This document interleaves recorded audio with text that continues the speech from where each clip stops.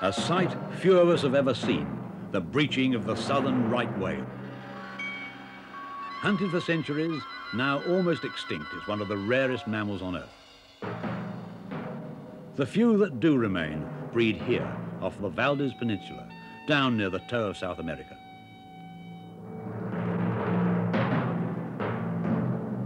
And here too comes a multitude of seabirds and marine mammals. Sea lions, elephant seals, penguins, cormorants and a host of others, attracted by the meeting point of two vast ocean currents, a natural signpost that also guided this tiny expedition over 5,000 miles to film the most fantastic breeding grounds on Earth.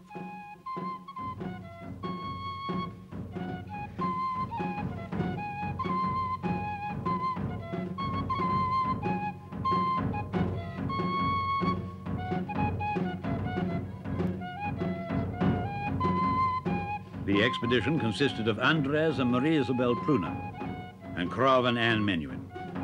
For these four young people, this was the fulfillment of a dream. They believed that a film record of this wonderful place would be a unique document and risked everything they had to mount the expedition.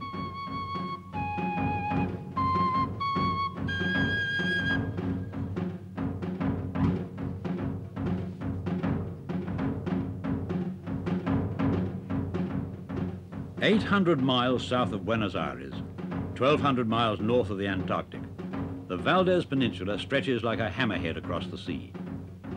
Just offshore, at the confluence of the great Falkland and Brazil currents, is a rich supply of food. One reason for the peninsula's popularity as a breeding ground. Other reasons are the good beaches, ground soft enough for penguins to burrow, sheltered lagoons, the only sheltered water north of the Straits of Magellan, the perfect breeding ground, and used by so many different species. Pockmarked with the burrows of a huge colony of Magellanic penguins, the ground, like a lunar landscape, lies silent and deserted. But what a change is coming. In a week or two, this strip of wild wasteland will be a scene of frantic activity, the air filled with raucous sound.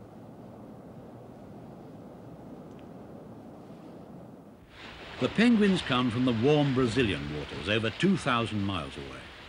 Half their lives are spent at sea, where they find their food. The other half is spent mainly on land, where they have to come to breed or to molt. And here on the Valdes Peninsula is their breeding ground. Soon, what's now an empty wilderness will be alive with 1 million penguins. This solitary bird is the very first arrival.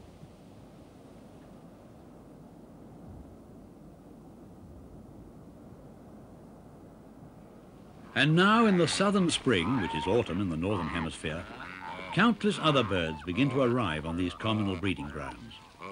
From far distant waters come 3 species of cormorants: rock cormorant, guanay cormorant, and king cormorant.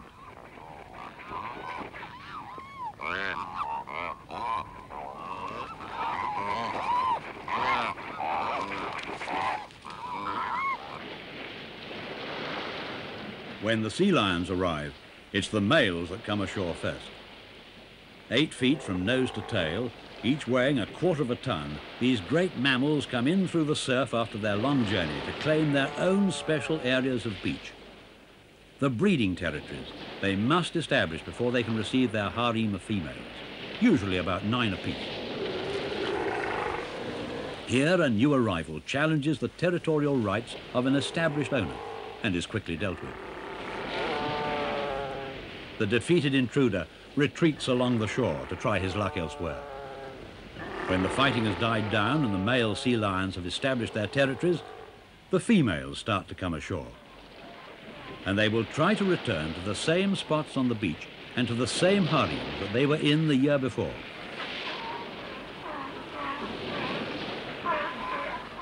This female is searching for a particular place on the beach. First of all, she has a good look round. Then she starts to sniff the sand. Then another look round. She finds herself between 2 different harems and seems undecided which to choose. Eventually, she goes across and inspects one group, sniffing the male in charge. Not satisfied, she turns away and goes to the other group and sniffs at that male. And now she's found him. After a journey of thousands of miles, this is the place. More and more penguins are coming ashore, a mass migration of hundreds of thousands, most of which arrive in their breeding colony within a space of only 2 or 3 days. The birds landing now are the breeders. The young, sexually immature birds arrive much later, merely to molt. Day and night the migration continues, a constant stream of penguins, hurrying to find and claim the very same nesting burrows they used the year before.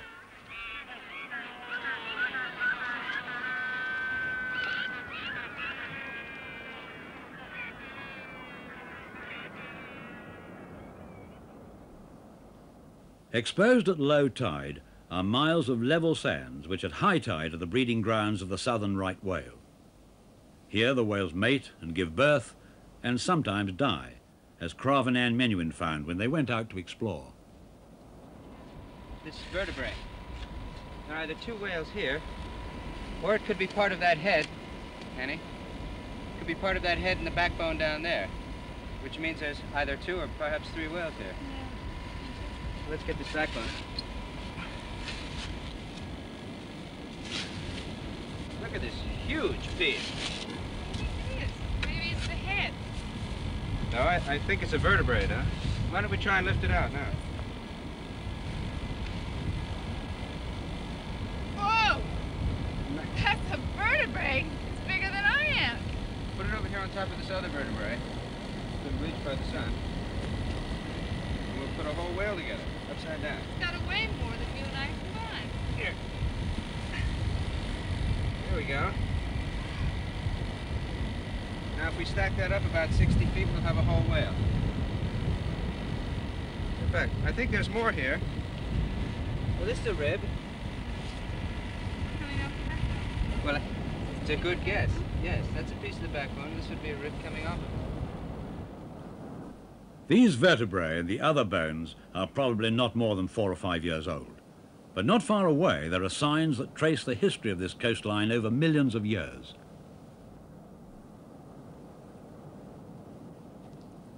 Here in the cliffs, close to the whale's breeding ground, is evidence that ages ago, the sea level was 50 feet higher than it is today.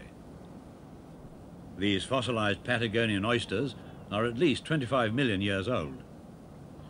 Other fossil remains show that the southern right whales were inhabiting these shores at the same time as the oysters.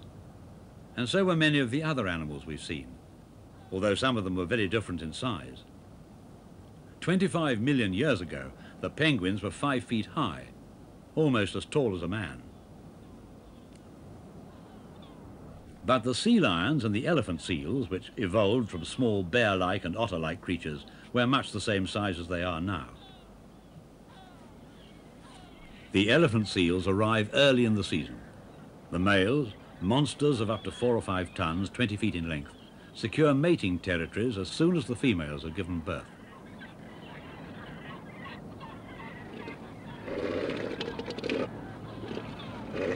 They get their name from their strange trunk-like noses. The first pups are usually born less than a week after a female has come ashore. Like all seals, owing to the structure of a female's organs, successful mating can take place almost immediately after she's given birth. At high tide, only a stone's throw from the elephant seal's breeding grounds, on the sands we've already seen, is a breeding place of the southern right whales.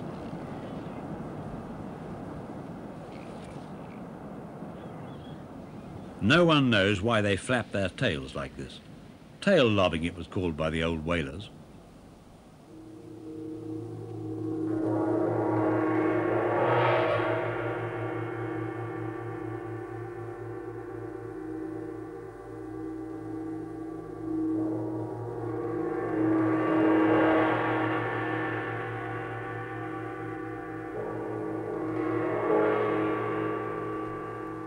Now in these shallow waters we see something never before filmed, a young southern right whale that is pure white, For the Menuhins, it was a great moment.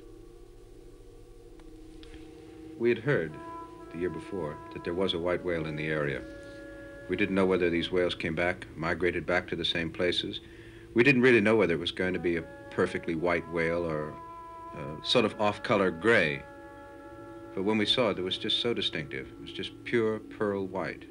And I think there's probably a good case in saying that it's the only one in the world. It's absolutely unique. It was interesting to see that the calf was not at all rejected by the mother. It was at least 2 years old, possibly 3. And the gentleness that the mother was showing it, the way they played together, it was really lovely.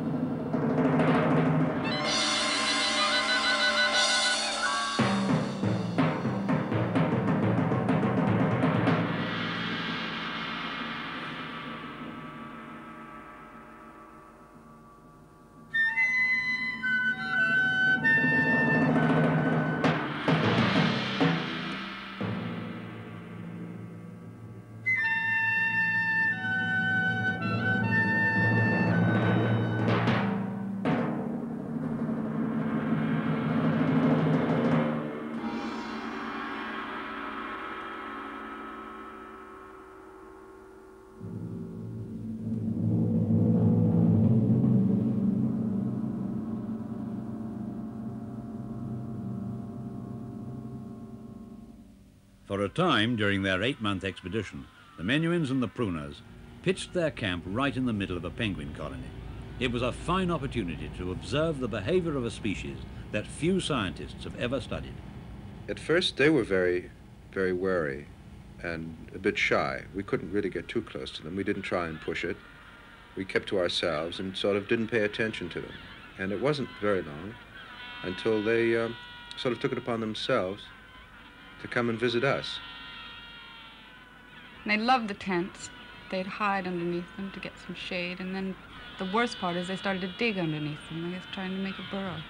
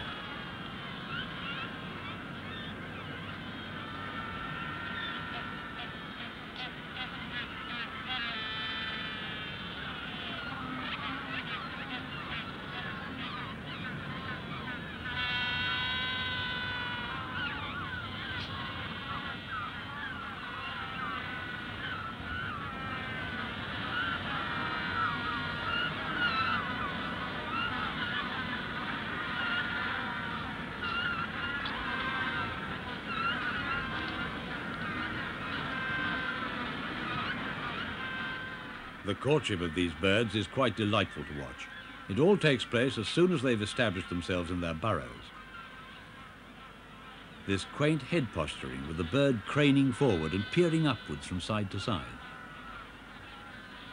And this clapping of bills together. They're both part of the courtship ritual preparatory to mating. During copulation, the male penguin's wing movements and the rubbing of his bill against the female's bill both stimulates and positions the female.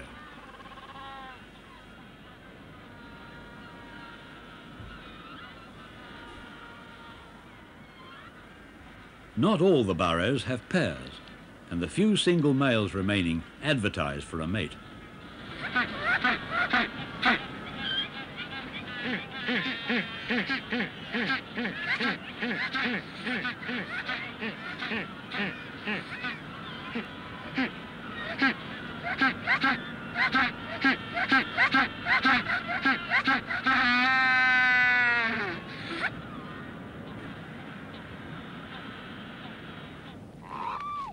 the cormorants, nest building is easy. You simply steal material from your neighbor. One would come back with his mouth absolutely full of seaweed, deposit it in his nest, and it would only be a few minutes before birds all around him would be stealing from him to line their own nests. It was really a miracle that anything ever got done.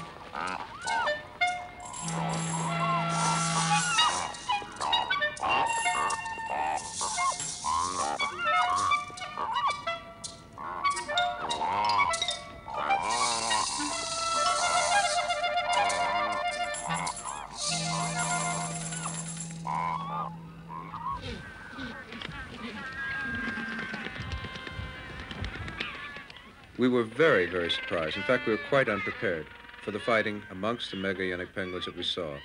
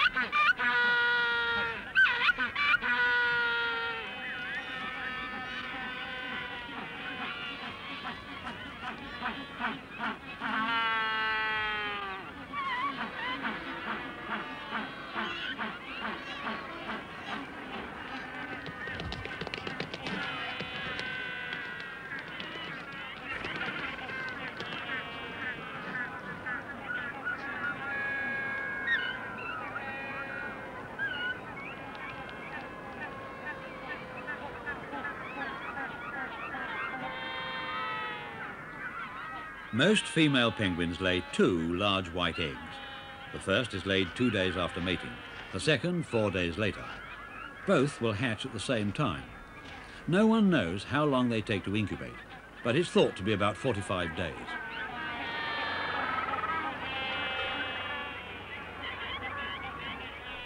Out on the beaches, the breeding season has started for the sea lions.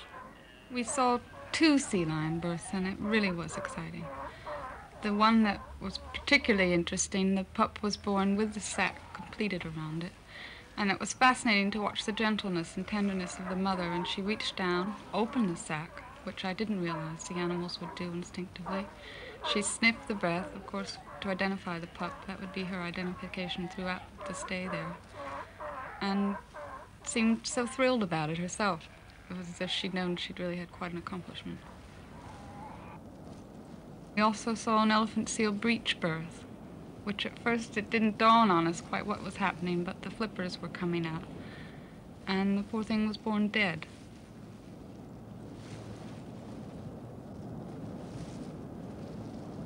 The interesting part is that the mother made no instinctive reaction to it at all. I think she must have known it was dead. She didn't lean back to sniff it. She didn't give any cries of success, which very often they do. She just lay there very dejected and as if it had been a wasted effort.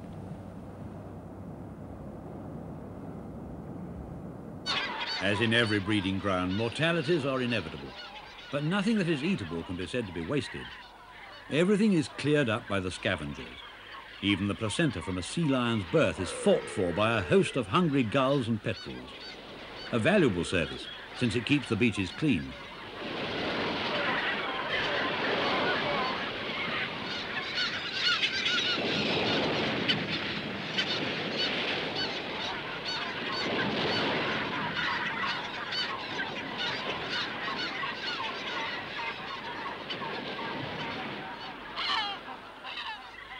Predation, too, plays a useful part in keeping the numbers of certain species within reasonable limits. Predators abound, such as the kelp gull, dolphin gull, skua, giant fulmar, and the Dominican gull we see here, a renowned chicken egg stealer.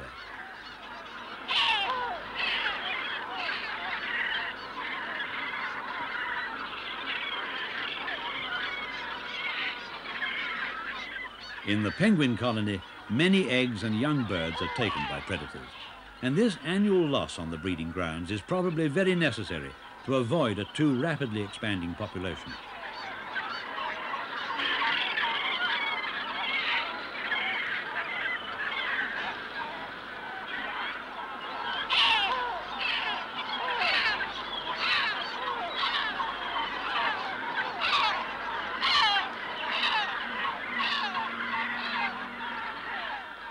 Eggs in unguarded nests are very vulnerable to predators, such as these skuas, driven off too late by the returning nest owner.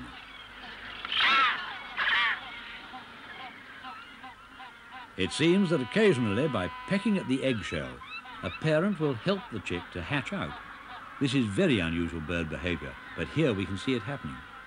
We saw one hatching where the mother pecked the first hole in the shell and actually breached the shell, and it was right exactly where the chick's beak was. And from that point on, the chick, by moving about, stretching, movements of its wings and feet, head, begins to break the shell.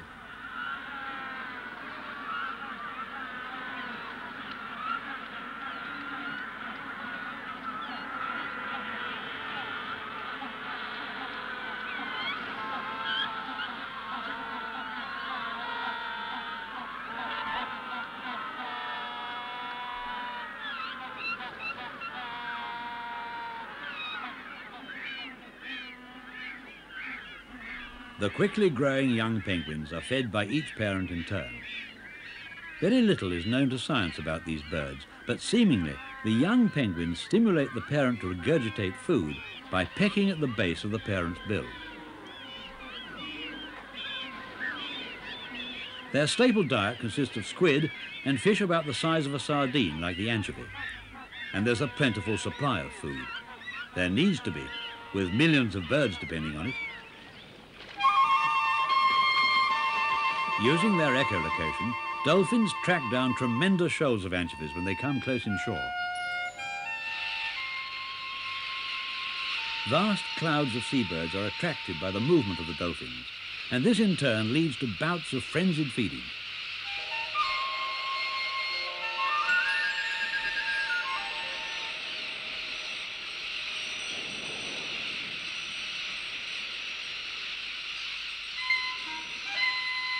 We were very lucky once. We saw a large flight of terns leave the rookery and head out to sea. We followed them and arrived at this vast school of anchovy just about the same time they did.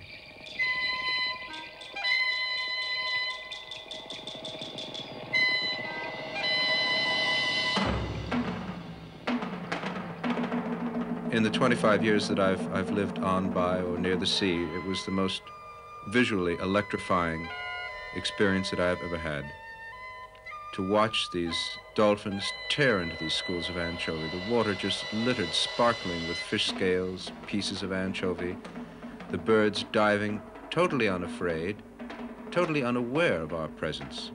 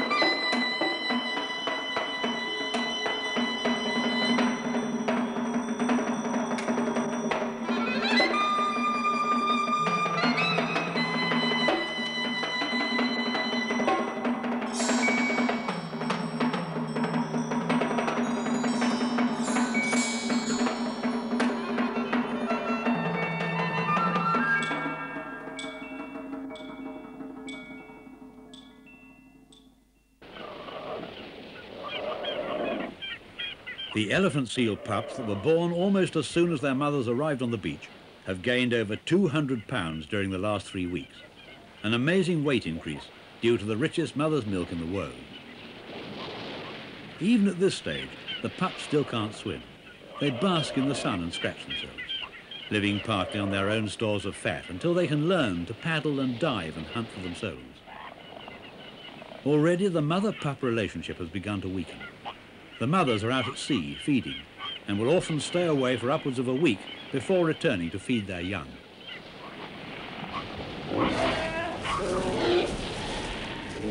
The sea lion bulls are fighting further along the beach. A harimona has had his supremacy challenged by a younger bull, and their clumsy bodies threaten to crush the helpless pups. The highest mortality among the young sea lions is caused by fighting bulls.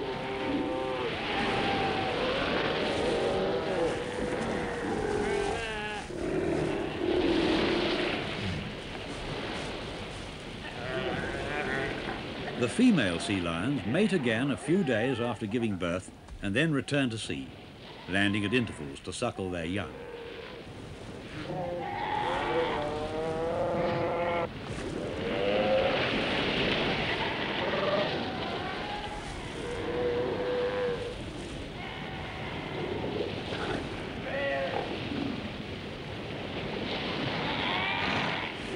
Sea lions are accustomed to the even temperature of the sea and dislike much variation. Sand flipping is very common. It's thought that the sand helps to protect them from a wind or the hot sun. Their main cooling system is their flippers. Holding them in the air helps to dissipate the heat from their tremendously thick coats of blubber.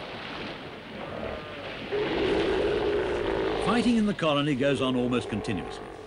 Every suitable part of the beach is occupied, and the individual harems are very close together. The territorial boundaries between them are invisible to us, but instantly clear to an established sea lion bull, who is quick to attack any young male that has the temerity to trespass on his preserves.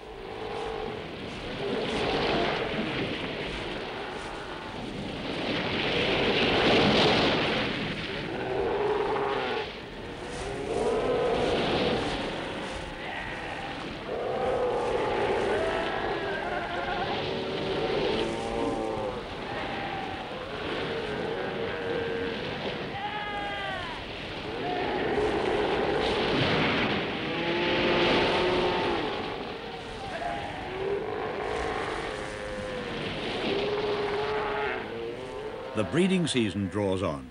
Up to now, storms had prevented further filming of the whales, and the Menuhins had been getting anxious.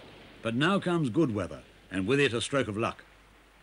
The breaching of a calf. This means that the mother can't be far away. Why these whales launch themselves out of the water, or breach as it's called, no one knows. It's been suggested that it's done to get rid of parasites, or perhaps it's just playful exuberance.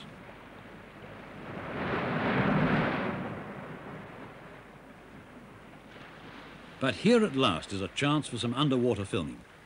And while KROV gets ready in the bows, Anne rows the boat into position. Then a fantastic sight as mother and calf come out together.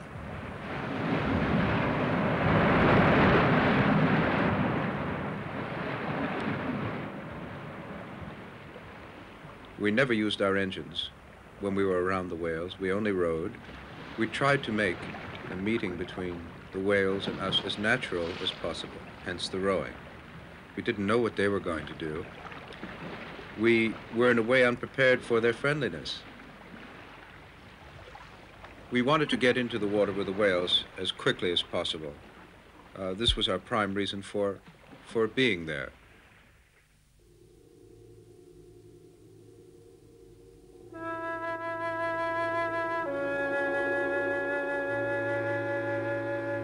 It was a mother and her calf, and as far as I know, nobody had been successful in filming a calf before because of the mother's protective instincts, which don't necessarily mean that she's going to chase you out of the water, but she keeps her bulk between whatever threatens her calf and the calf itself.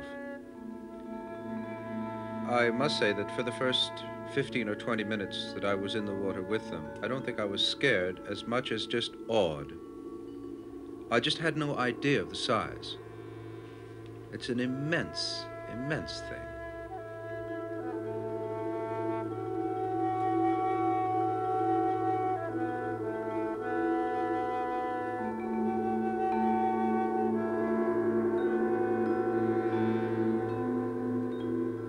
I didn't feel in much danger from the adult. I felt that if there was any danger, it was going to come from the exuberance of the calf. The calf was very curious, would move quite quickly, and if one happened to be in the way while the calf was moving quickly, then they could probably do you a considerable amount of damage. It was just a question of being aware of where the whale was all the time, especially its tail. We began to find out that the whales, all the whales, were extremely gentle. I mean, in particular, the relationship between mother and calf was marvelous to watch. They're constantly together. They do play a lot together. You can see them lying on the surface sleeping, or the calf going under to nurse. But all the whales were very gentle. As we worked with them, we realized that they are just curious, very aware of their size and their own strength. They're very graceful, and they would never get in our way. And we had to be careful not to get in their way. I mean, it's a two-way street.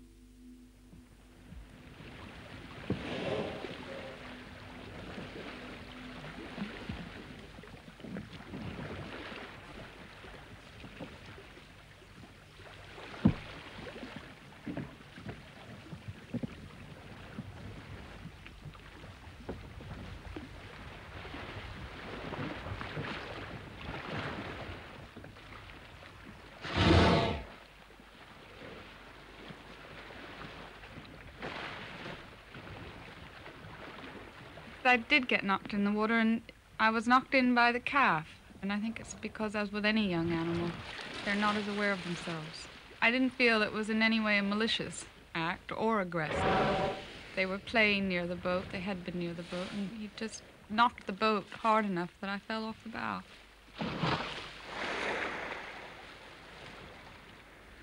But it was very exciting, and after I fell in, I thought, well, I have to get back in again now. Anne is disappointed to miss an opportunity of diving with the whales, but time is getting short. After a long spell of bad weather, the expedition must continue its filming of the other species and has to return to camp to prepare for the next day's work. The whales swim quietly away. Apart from man, their only predator is the 30-foot, 10-ton killer whale, and they've been known to heave one out of the water.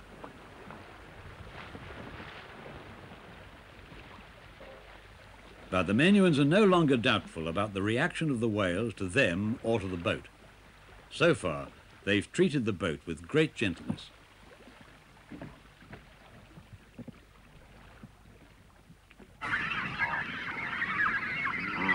In the cormorant colony, the rapidly growing young with insatiable appetites are clamoring for larger and larger meals. At the height of the season, the amount of food brought into the breeding grounds is enormous.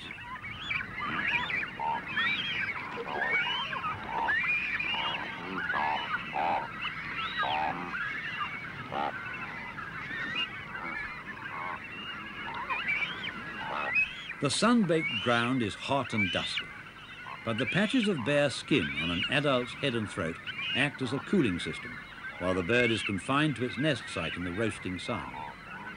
The parents take it in turns to hunt for food and guard the nest site. The incoming bird takes up guard duties and feeds the young, while its mate flies off to hunt for a fresh supply of food. But first, I'll wash and brush up to clean away the dust and dirt of the crowded colony, and to prepare body and feathers for another heavy diving program.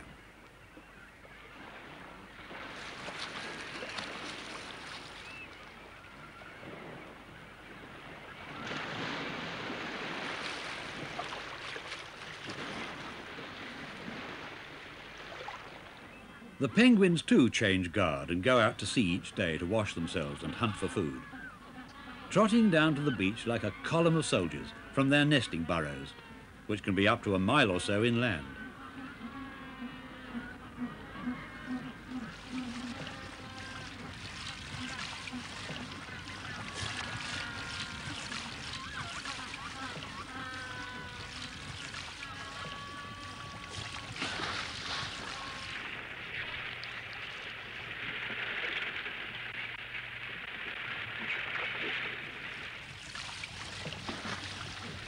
Beautifully adapted to underwater swimming, their wings have virtually the same muscular movements as in flying.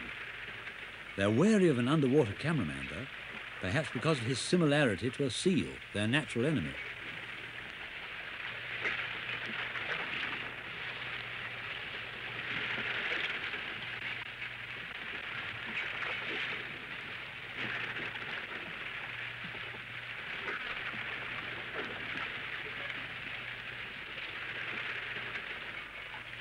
The sea lions are well into their breeding season and now spend more time offshore. Their behavior when they meet a diver is very different from that of the penguins. The interesting point to me was the difference in behavior between the sea lions on the land and the sea lions in the water.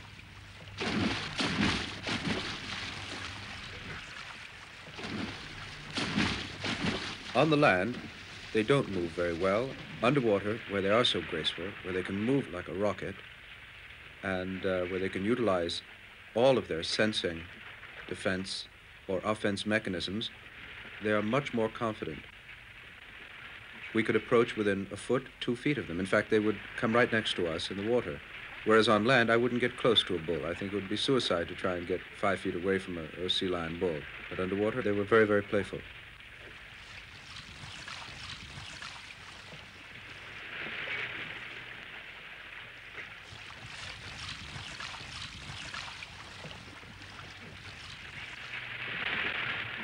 In the water, a sea lion's body is 8 feet of streamlined efficiency. Its breathing rhythm enables it to stay down for long periods. Even on land, it may go for as long as 10 minutes without breathing. We can see a stream of bubbles coming from a sea lion as it expels air. This controls its buoyancy and allows it to lie easily on the bottom. Like this one, sea lions often pick up and swallow stones from the bottom. Up to 25 pounds of stones have been recovered from a sea lion's stomach. The reason for this behavior is a mystery.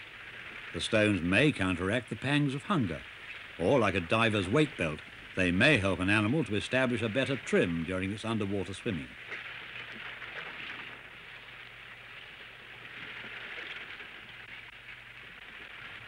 The sea lions were really exquisite underwater, and I'm sure they knew it. They played and showed off. They were very vain. They were marvelous to be with, though. They were so natural.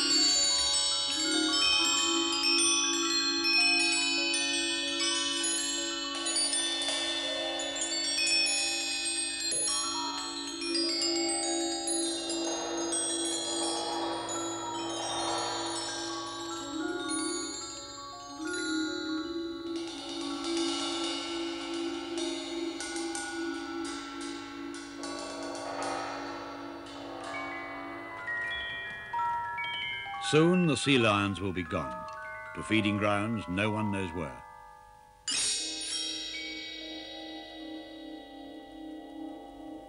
The breeding and mating season of the elephant seals finished several weeks ago. Now it's their annual molt. Since the season ended, they've been living offshore to feed and regain their strength. But now they've returned to the same beaches they used for breeding. As their skin flakes off, the animals become more and more grotesque. It'll last for about 20 days. Already the young males have started sparring in preparation for a future season. The bouts are playful now, but they'll be fought in earnest during the years to come.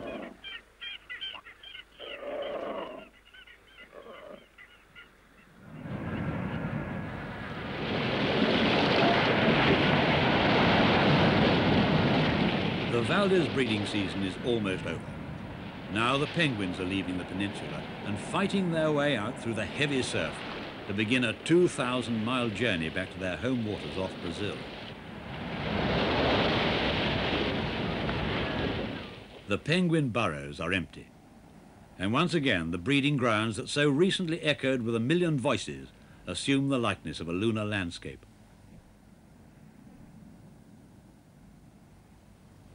The sound and fury of the sea lions and the elephant seals is only a memory.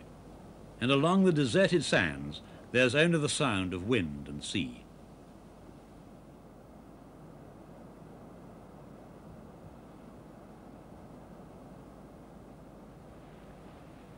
Surfacing just offshore, the last whale on the breeding grounds. Just this one left.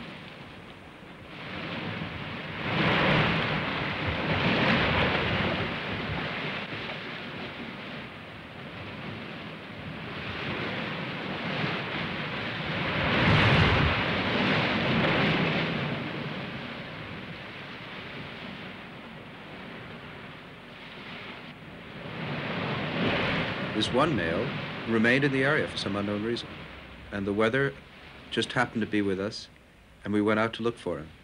We spent half the day looking for him, and finally we stopped the boats and drifted for maybe an hour, and he came to us. It was an incredible experience because he was the last whale. We all knew it would be the last chance to share this relationship.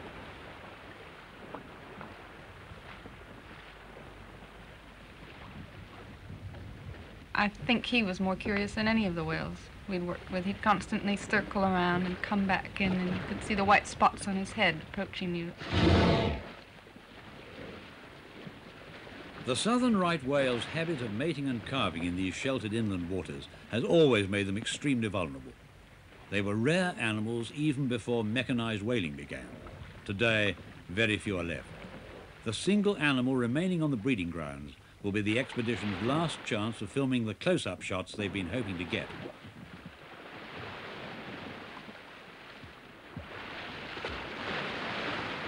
These white patches on the head, nose and chin are distinctive points by which this species can be recognized.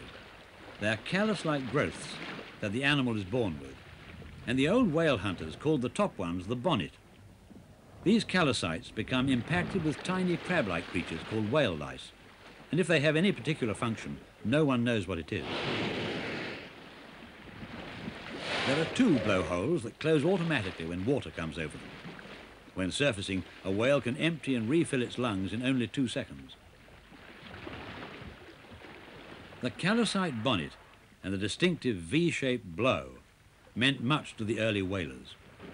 Here was a prey slow enough to catch, fat enough to float after the kill, and when the demand for whalebone was high, carried a fortune in its jaws, enough in the 17th century to pay twice over the expenses of a whaling expedition. A single carcass can produce 4,000 gallons of oil. Small wonder that as early as the 12th century, the species was called the right whale, because it was the right whale to kill.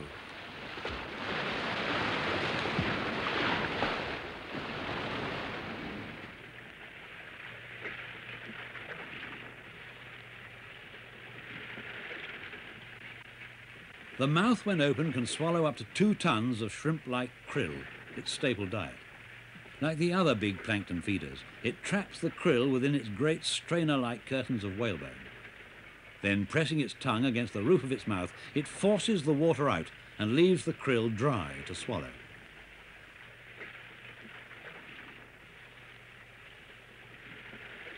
As KROV Menuhin swims slowly round its head, the whale remains stationary. staring unmoved as the camera passes within a foot of its cow-like eye.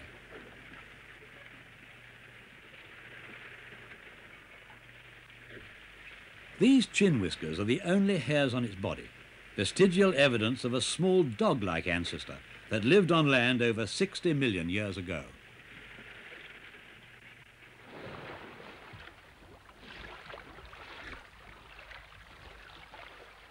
I had been very disappointed that I hadn't had a good swim with the whales.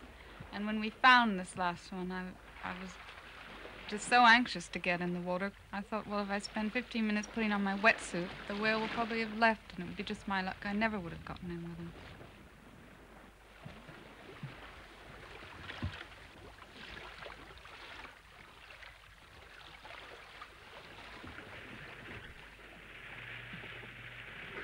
It's a difficult experience to really put into words.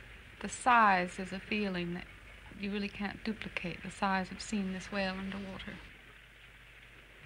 He was very gentle, as were all the whales, very calm. I'm sure I was far more excited than he was about the whole situation. The water was cold, but I was so involved with being with this whale, I didn't even feel it.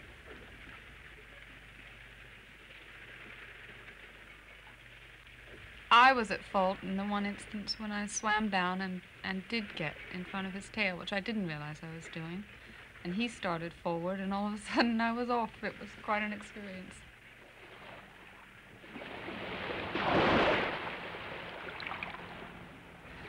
He didn't even knock the wind out of me, which amazes me. That enormous tail, you would think maybe I'd have a couple of broken ribs or something.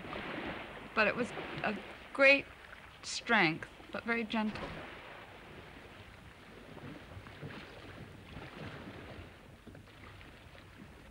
When it all ends, that one cannot help but feel a sense of emptiness and loneliness oneself. It's a momentary emptiness of actually seeing them go and seeing it end. It all seemed to happen so quickly, we felt we'd just really gotten involved in it. Leaves one virtually empty, exhausted, I think, after this incredible experience.